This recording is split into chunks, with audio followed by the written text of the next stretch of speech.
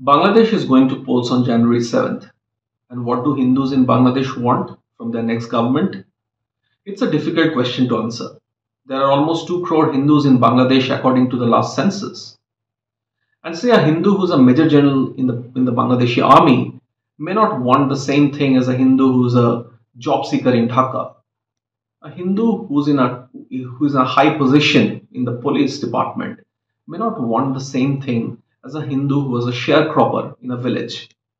I have been speaking to a cross section of Hindus in Bangladesh for the past 2 years, and I have felt that there is a sense of othering that they feel is there in Bangladeshi society. Now, one of the years in recent times that have stood out as as an year where the Hindu population of Bangladesh faced the brunt of othering is 2021.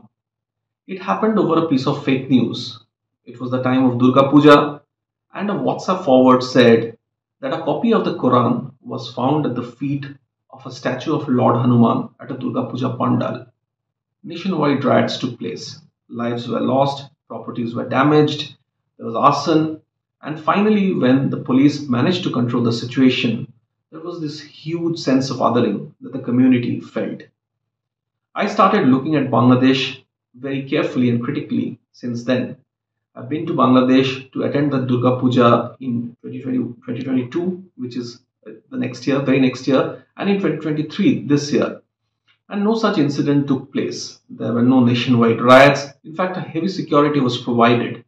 Though there were incidents of looting at temples and damage to idols that were reported, the puja time passed in relative peace.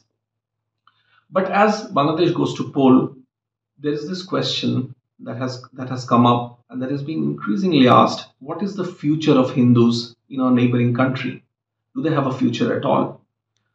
It's a difficult question because if you look at the numbers, the population of Hindus have come down steadily from 1947 when India was partitioned and into West Pakistan and East Pakistan was formed. East Pakistan later in 1971 became Bangladesh. But even after the formation of Bangladesh, the Hindu population have steadily come down. One of the years that stand out as a year of huge exodus was 2001 when the Bangladesh Nationalist Party and the Jamaat-e-Islami came to power. Massacres were reported across Bangladesh. There were news reports of many killings and rapes. In fact, I had the opportunity to speak to the current president of Bangladesh, Mohammad Shahabuddin Chuppu, who headed a judicial committee that looked at the atrocities against Hindus during that period. And the president told me that there were single nights during which hundreds of Hindu women were raped. Now that after 2001, there was a huge exodus of Hindus from Bangladesh. Things have been better since then. For the last 15 years, Sheikh Hasina government has been in power, and though the constitution of Bangladesh says that the official religion in Bangladesh is Islam, the constitution also says that secularism is its stated aim.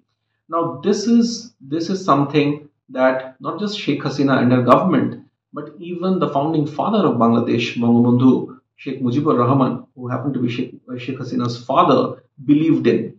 The party in power, Sheikh Hasina's party, Army League, often says, and perhaps with a degree of sincerity, that while religion is individualistic, while religion is for individuals, festivity is for everybody. This is something that Sheikh Hasina's son Sajib Wajid Joy said on Twitter this year.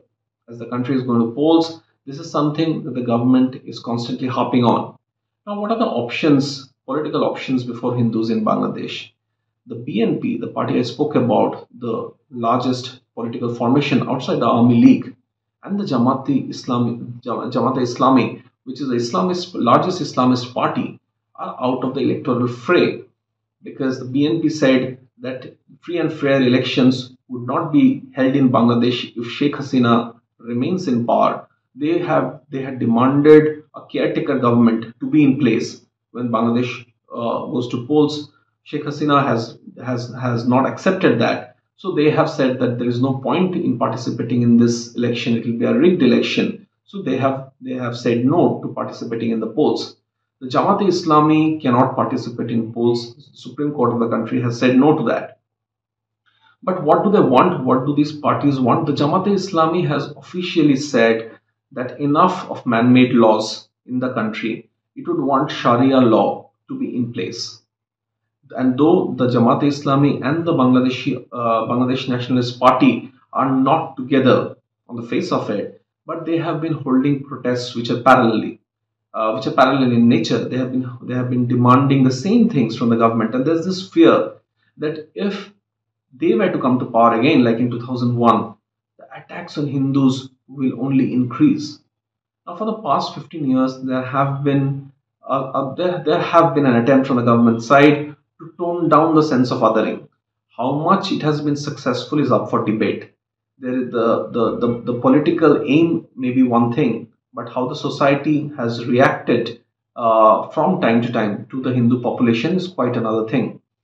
But at least on the face of it, Sheikh Hasina government has said that it would want Bangladesh to be smart Bangladesh, a country that is advancing in technology, where infrastructure is advanced, where people have better civic amenities. So on one hand, you have a leader who wants, at least her stated aim is a smart country, a smart Bangladesh. On the other, there is this sense that if any other political formation were to come to power, there would be Sharia law. I have spoken to community leaders who are Hindus in Bangladesh, and they have said that there are other things they want from Sheikh Hasina, which is not just smart Bangladesh but a sensitive Bangladesh. They would want a Bangladesh where the government has a minority commission. They would want a Bangladesh where laws are stricter uh, against those who still attack Hindus. There are other demands, of course.